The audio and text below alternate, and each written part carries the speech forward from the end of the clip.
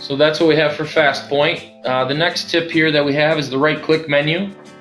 This is more along the lines for people who like to use the tree more than the icons or more than some of these pull down.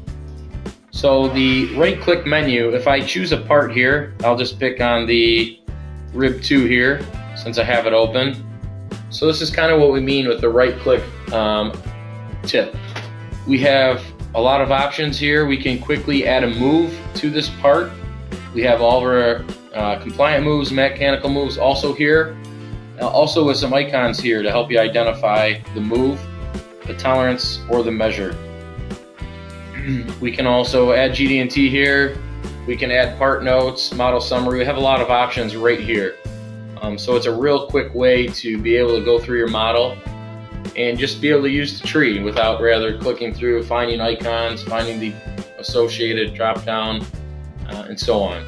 So we do know that's a popular feature and it's rather newer, so we wanted to pass that tip along.